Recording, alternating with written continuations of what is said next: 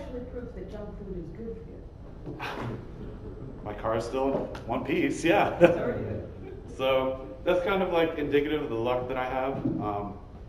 In a recent interview, I was asked whether or not, a series of questions of whether or not I'm an asshole. It's a good thing to find out before you're hiring someone.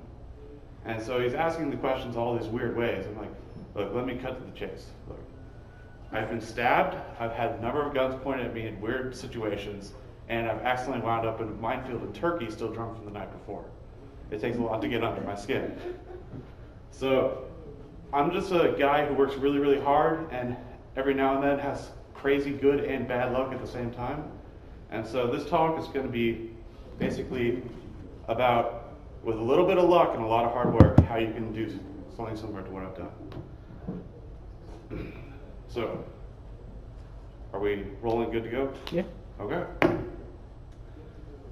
So, the title of this talk is Lessons from Training Ninjas, or basically how to revamp your security curriculum.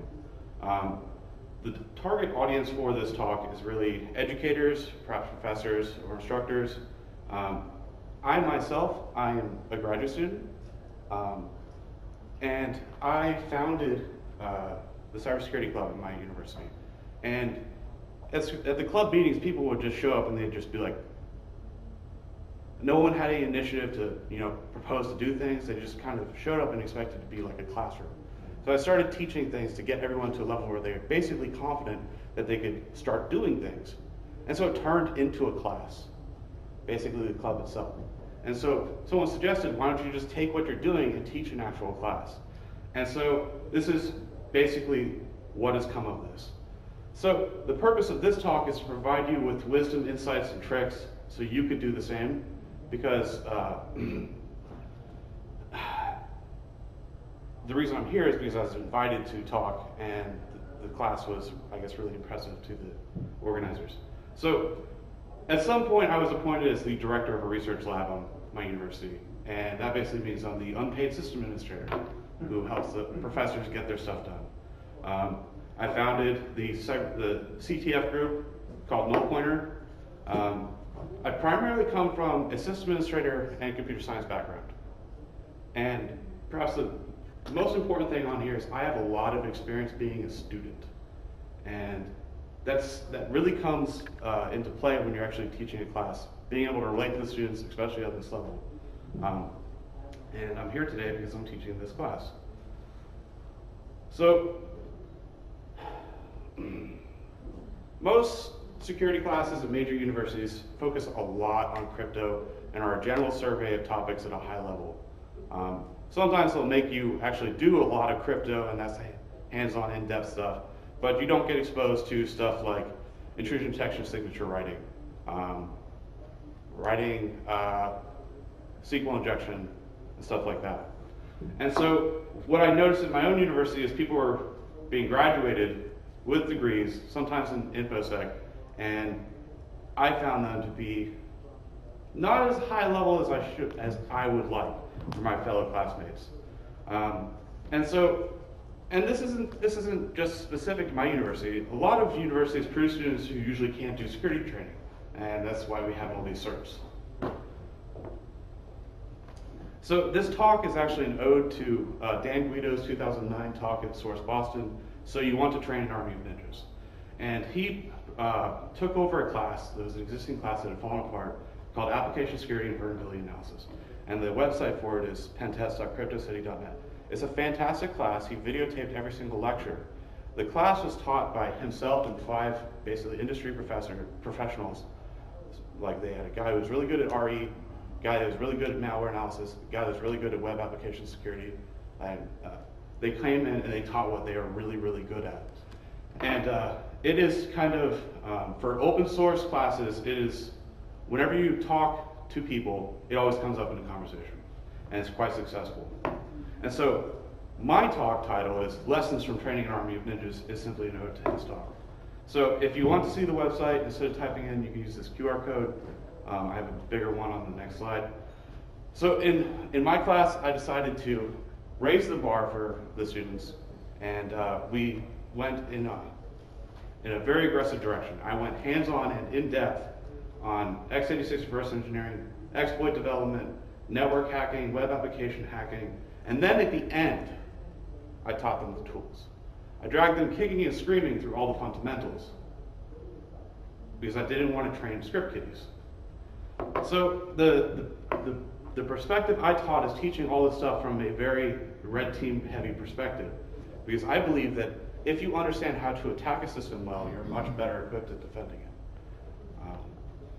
And so if you want to see the website, I don't see anyone with their phone out. So the result is some of the students in my class started off as noobs, and now they're actually very, very good. I would consider them ninjas. And so I didn't do it alone. I don't have 5 industry professional friends that I could have brought in. I had the help of one, and then my professor who allowed me to do it, and then a fellow PhD student. And I didn't get their permission to use their faces, so I just used the appropriate images. And so, why am I here today? Why am I talking? Because there's some really interesting results came from this class. We had some really good work on improving security in the Android kernel, especially addressing the non-existent permission solution for Android. And that comes from students' work to basically port Mockdroid from Froyo up to the most recent Android, which is a very difficult task in itself. And these are all individual term projects that students chose to do. Some actually chose to do extension of volatility, and a lot of these ideas I got from talking to my friends in the industry, asking if you had an intern and you had 10 weeks for them to do whatever you wanted, what would be a really badass class project for them to do that they could list on their resume? It would help anyone out if you're an incident responder or malware analyst. And they could get it done. It would be a realistic project for them in 10 weeks, and they could have something to really be proud of. Because the majority of term projects in classes are BS things that are just easy for the professor to grade. Granted, these are open-ended projects, so it's very difficult for me to grade them. And it's especially difficult for people to grade if someone else were to take what I'm doing and do it, and someone follows a project that's not within any of the realm of expertise of the professor. So there's some difficulty in approaching this in itself. But there are some really good projects like students writing custom encoders for polymorphic payloads. And which brings me to the challenges of teaching this class. I didn't take an existing class and one that was decaying and revamp it. I created a brand new one from scratch, and that has a whole new set of difficulties. And if you're going about this route, usually one of the main hurdles to teaching a new class is you have to get your faculty members or your chair of your department to care. And the way to do that easy is to speak money. So there's a lot of ways to do this. There's a lot of funding sources. The NSA Centers of Excellence, Centers of Academic Excellence. They have CyberOps now, that's brand new. InfoSec, research.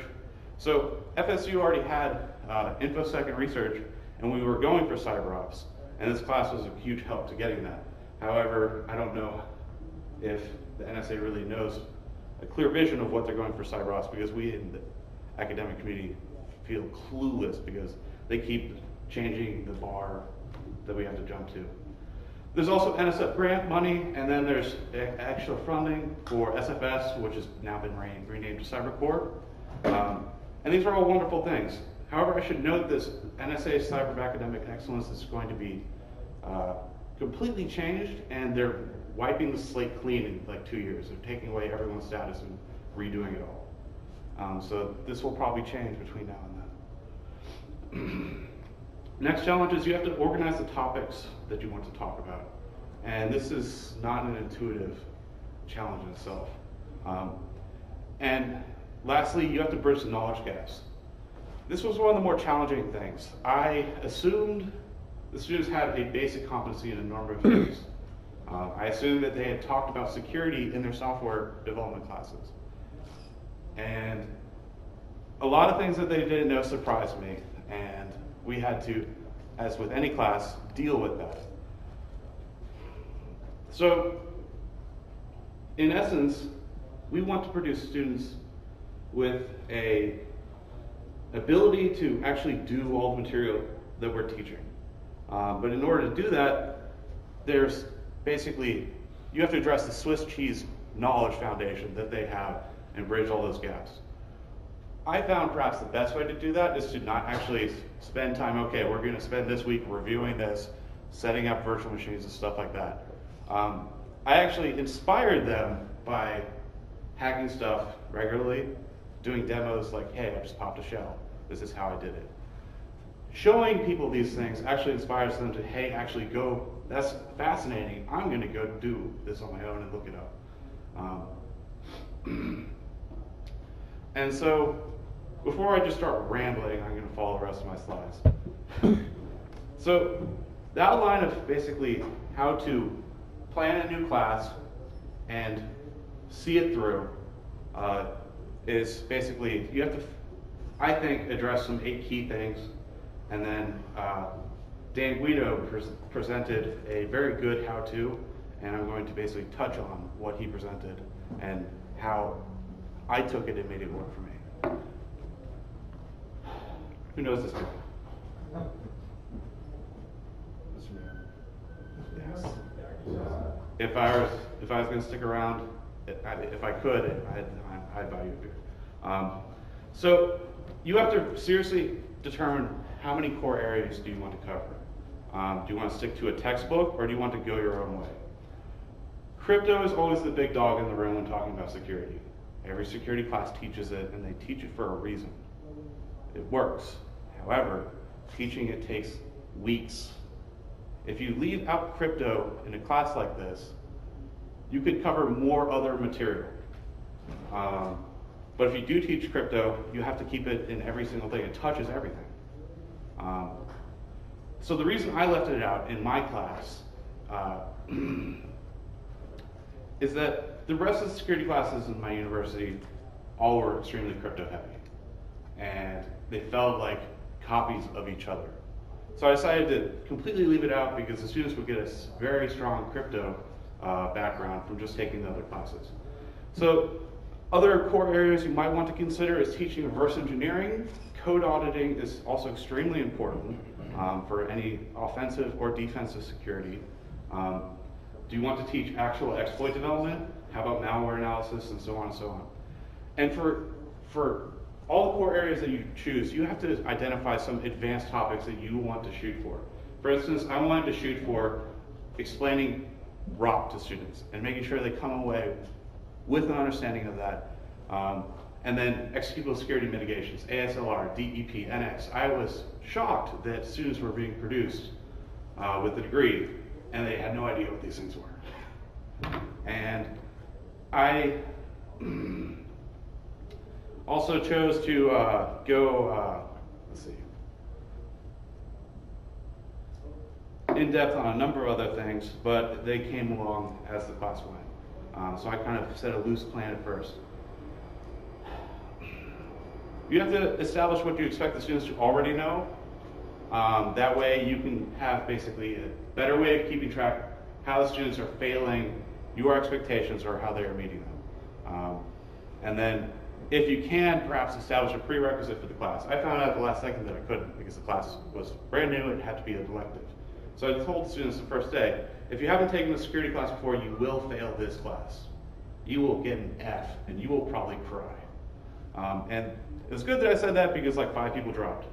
And then you have to find out you have to come to terms with what you think is the best way to assess the grasshoppers' results and their progress. I say homeworks, and in my homeworks, they're basically CTFs. I participate in a lot of CTFs, and this entire semester, every weekend that I could, I was doing CTFs. And sometimes working on problems all on my own. And I'd solve them, and then I'd take them and I'd use them against my students. I'd obfuscate them so they couldn't find out what it, look up a write-up or anything. And there are a number of times that there was no write-up. And I and my friends were the only ones solved it, and so I reused it against the class and perhaps extra credit. Projects and presentations are kind of long-term things. unless if you do presentations frequently.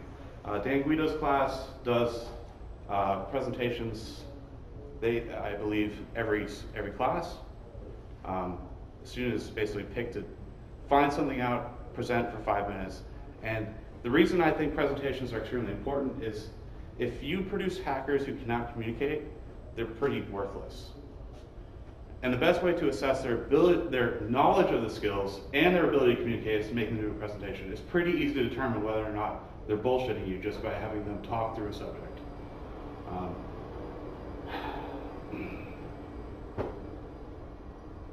When I started teaching this class, I definitely didn't know 100% of the material. I was probably at 50%. I'm not going to lie about that. But I'm very efficient at teaching myself things.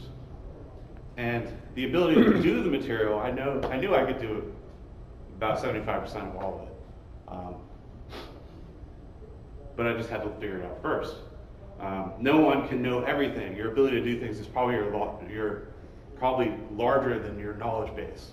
The human brain can only store so much information each day. So, about the instructor.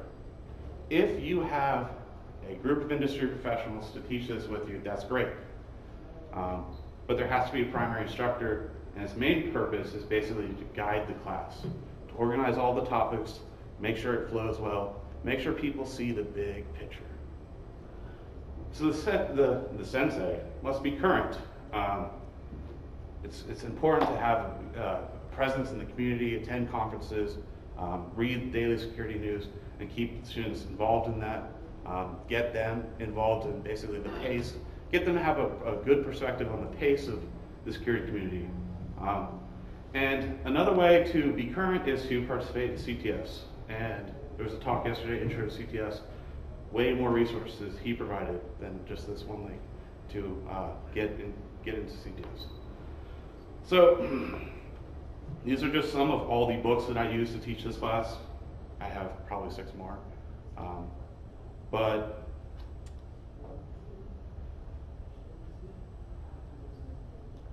another note is that I'm not a good public speaker. And I hadn't actually taught a class before. And you don't have to be a great public speaker to teach a hands-on, fast-paced class like this. But you should have a teaching method that's appropriate for the aggressiveness of what you want to set out and do. If you want to, have an in-depth, fast-paced class on exploit development and everything like that, and you planned everything out, the Socratic method may not work. Although it's an extremely useful teaching method, and it helps people think things through. If you have a lot of material to get through, it may be better to have a lot of demos and to videotape them so they can go and see what's happening over and over and over until it sets in. So the setup for my class is I heavily rely on VM virtual machines. The university provides MSDNA. It is now called DreamSpark, I believe. And you can get free versions of Windows through there. And that's great for the students when I introduce them to Windows concepts, working with malware in Windows and stuff like that. There's all these wonderful distros out there. Backtrack is now just replaced by Kali, and I haven't toyed around with that. And then this is a great textbook because it comes with a live CD. It's simple. It has ASLR disabled by default. And if you try to explain how to disable ASLR when you're starting the class, students are just going to be like, what are you talking about? So it's nice to have a live CD with just disabled by default, and it contains all the source code for the textbook, and textbook's code examples are packed with vulnerable programs and exploit code, and you can sit there and do them all day long, and students really learned a lot from this. And so my class, I taught about 30 students, and we didn't have a lab. I wish this class could have been a lab. And so I had to fit all the material into 75-minute lectures twice a week. And so what I did is I talked very, very fast, went through the material very, very fast, and I videotaped every lecture when possible. And a lot of people have asked me after looking at my website how I did it. I use this software called Microsoft Expression Encoder. I know a free Microsoft product that works. because it works, they are discontinuing it, I think. So I'm not sure how available that is anymore. So I'm just going to pull up the class website. This is the lecture slide website. I have Flashback on right now, but I have all the lecture videos on YouTube, along with the required reading, overview of the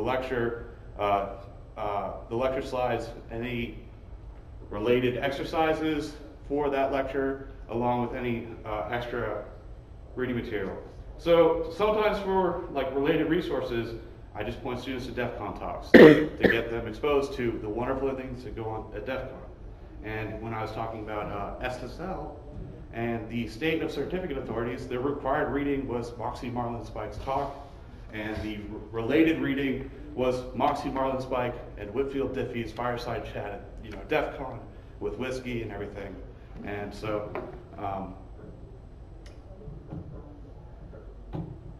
I wish myself that more professors, more instructors would use these wonderful resources, these wonderful talks that are recorded, videotaped, and put online by the security community in the everyday classroom. So that's what I try to do myself. So the main tactics I use day to day, tactics are short-term strategies, and then I have long-term strategies that I talk about next. So I use frequent demos to reinforce what I'm talking about with the students. You can talk all day about hacking stuff, but once you show them how to do it and show it right there in front of them, they're like, wow, that's awesome. It really sets in. Another useful thing is have a mold to get feedback. Unfortunately, I have like 7 friends in my class. And they all tell me how it's going. Some days they tell me, you're really crushing the undergraduates. I'm like, well, that's kind of good, but I'll lay off. But it also is kind of hard grading 7 of your friends. Because it's like, man, you should know that. You're an idiot. Another tactic I use is, in order to give them perspective on real-world security, I usually spend like the first 5 minutes of every lecture talking about some important recent development. So right when APT1 report came out, I talked about that. Right when Java 0 days come out, I talk about those and the importance of watching CVEs. Well, yeah, Java 0 days. It's like days since last Java 0 days, usually less than 2. So there was one lecture I was looking at the CVE list, and the first 4 pages were all Java. So another tactic that I use, and so I have one student in the class right now, and he's probably angry at me right now. I made things due earlier than I expected them to be done. This way, when I gave extensions frequently, they're like, oh my God, he's the best student. He's the best teacher ever. He cares about us. No, I'm manipulating you. And it actually works well. So the other thing that I got a lot of great feedback on is hands-on workshops.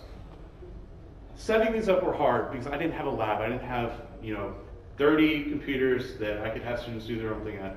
I had to actually work with them weeks in advance to get them to have laptops for this week and have everything set up, all the virtual machines set up right. And what we did is week 3, we had a guest lecturer come in and we dived right into the deep end of x86 reverse engineering, like hands-on looking at binaries in IDA and everything like that. And so this was one of the most successful weeks, and if you have the opportunity to do a lab, there are tons of resources out there that you can use so you don't have to put it together a lab every single time by yourself. I strongly urge reusing labs from existing resources. Practical Malware Analysis has tons of great labs. It's a wonderful book. It's widely regarded as the de facto standard on malware reversing and reverse engineering. There's labs from pentest.cryptocity.net itself. There's another good resource here, opensecuritytraining.info. The guy that teaches that is strictly Windows side, and he has some great lectures on the entire life of a Windows binary. Also, Corland.be is wonderful, and if you go through one of the exploit tutorials, that would make a great lab in itself. And so, also, all these traditional level-based CTF exercises also make great labs. smash the stack. I would love to have seen that in a lab setting when I was a student taking classes. Exploit exercises is much newer. They have 3 exercise virtual machines, Nebula, ProStar, and Fusion, I believe. And these are great resources to save the instructor a lot of time, and they're all set up basically with instructions on how to solve them.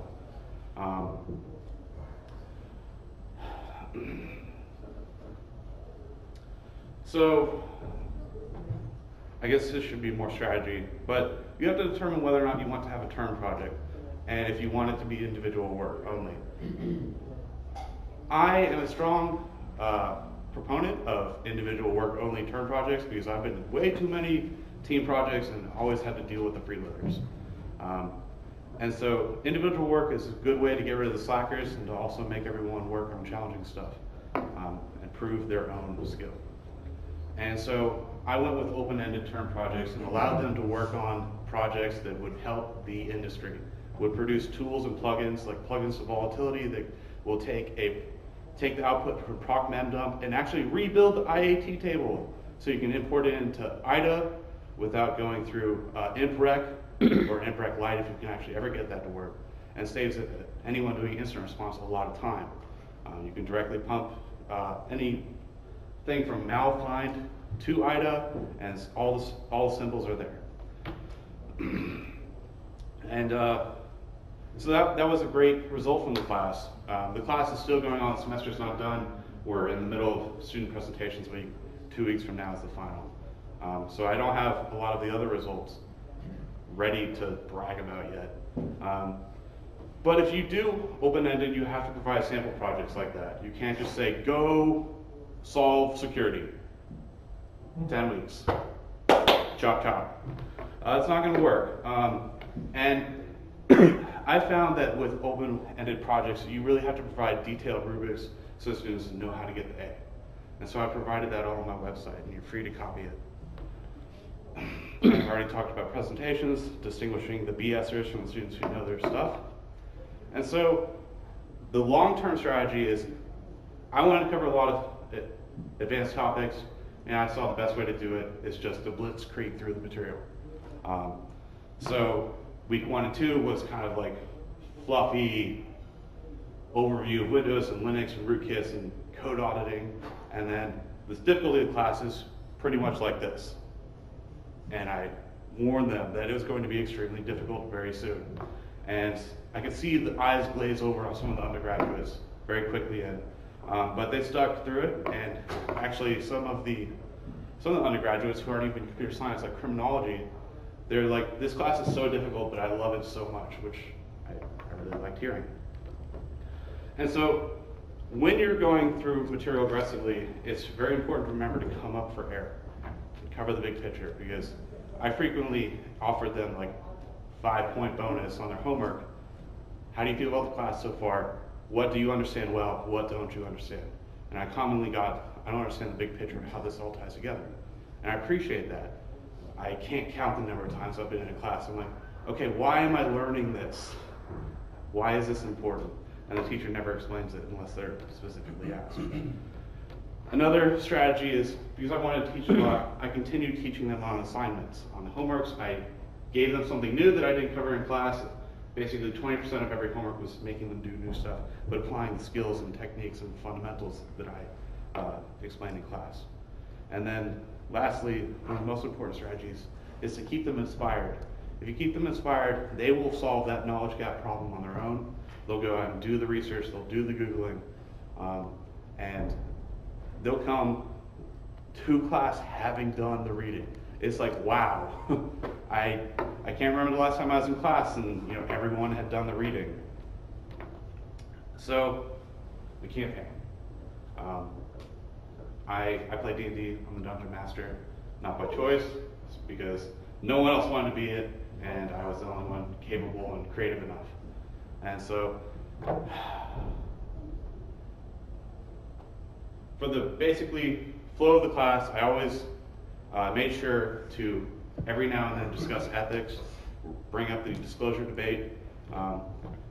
Also, aside from making sure all the topics flow well and making sure people understand the big picture, provide anyone who wants to learn more about a subject with external tutorials, extra help, homework solutions, and I had to coordinate the guest lectures and the travel, which is more complicated than it should be, and what the goals of the guest lecturers are and what their expectations are. You have to make sure you have a clear understanding of any guest lecturer's expectations, the students, and what they want to teach in order to be very successful. So in 15 weeks, I delivered, with help, 23 high-content, fast-paced lectures. All of them are videotaped almost, and they're all on YouTube right now. I had actually was worried about if I was videotaping everything and providing them to the students right away, if people would just stop showing up to class. I had a very, very high attendance rate the entire semester, which actually I was a little bit surprised by. Almost all the homeworks are CTF style, and I had 2 homeworks, and I painstakingly took noobs and made them lead. And like I said, I didn't teach them the tools till the very end, so I didn't make any script kiddies. At least we'll find out by the end when I grade everything. So the advanced topics that I set out to teach were raw memory analysis of running exploits, and understanding how things work. So understanding why payloads are polymorphic, and once they're actually running, what they actually look like after they decode and stuff like that. We were going to have a UAV drone hacking workshop, but the parts never came in from China. I think someone in China saw my lecture on cyber warfare and decided to cancel the shipment, I'm not sure. And we had a workshop on lockpicking. And so yes, I taught lockpicking in a university class. And so grading was pretty straightforward. Homeworks were one of the biggest things about the grade makeup. And I really didn't care about the lateness as long as they had the work turned in before I presented the solutions. And that's because, you know, attackers really don't have deadlines. Bad guys break in at the weirdest times. And so the results from the campaign were actually pretty great. Students have frequently been asking for an offensive security 2 class or advanced exploitation. And some of my students have, that are graduating, have jobs at really high profile incident response teams, which I was pretty happy to have a part in influencing. The students are now totally excited about DEF CON, and well, some more were going to be here at Bsides, but I think they were being crushed by this project in the beginning of the semester. So I reused a lot of CTF questions. I actually reused a 0 day against students. I found a 0 day and a CTF. It may have been an N day that they disclosed, and the vendor's like, I don't give a crap. It was reversing anti-debugging 0 day, that if you loaded the binary up in GDB or IDA, they would crash right away. So I'm like, here's the problem, get the key. Just complete CTF style. And so they had to binary patch it out, and it was a great way to expose students to these topics because they can put it on their resume that I understand what 0 days are, I've had to deal with them. So students actually love the homework. So I had a student that, she said she spent 8 hours straight in the library, and she loved every minute of it. I'm not sure if she's sucking up, but she seems to generally mean that. So blah, blah, blah, blah, blah. I did too much work. Main lesson here is get a TA. Other results is I hear weird rumors about myself, like I can wear sandals on the moon. And now I have a big stick to beat up the other faculty, because I definitely have something to say about how they can teach stuff a little better. So the overall lessons from this is, if you think you can do this and you're inclined to do this, I say totally go for it. Follow Dan Guido's outlines, follow mine, my lessons learned. It's hugely rewarding. I have guaranteed jobs for life just teaching this. And get a TA to grade, find guest lecturers to teach your weak areas, use existing material, steal from me. It's all Creative Commons. I just want credit. If you reuse it, take it, build upon it. It's out there. It's out there because I understand the best way to be successful is to give back to the community. And so that's what I was trying to do here. The other lesson is keep the bar high and inspire the students, and they will surprise you. They will fill that knowledge gap, and they will solve problems on their own. And lastly, you will actually, if you do this, you will learn a lot from your students and from teaching if you haven't taught before. Last big things is I strongly urge you to videotape your lectures. And a lot of people are cautious about this because they fear immortalizing their mistakes. If you preface something you're unsure about with, I am not sure about this, but I think it works like that, that's a fine way to go about being wrong. And if you correct it by the next class, you're fine. And I make a lot of mistakes. I taught this all on my own. I didn't have 5 professionals doing it. So if you videotape, it really helps to put them online quickly. Students universally said that videotapes were extremely useful for doing the homeworks. And it allows you to teach a much faster paced agenda. And so, anyways, at the end of it all, really, I just need some sleep. And so it was fun teaching this class. And if you want to learn these subjects, you can sit at home on a weekend and watch the videos, do the reading, do the homework. And that's any questions?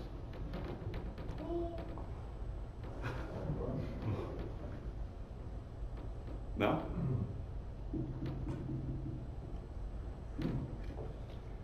All right, thanks. Oh, you got a question? What's your question? I just wanted to tell you that I had something. You have what? You have something? She hacked something. She hacked something. Yeah. Cement. Well, it was the Gibson. Did you hack the Gibson? I like the Gibson. That's awesome.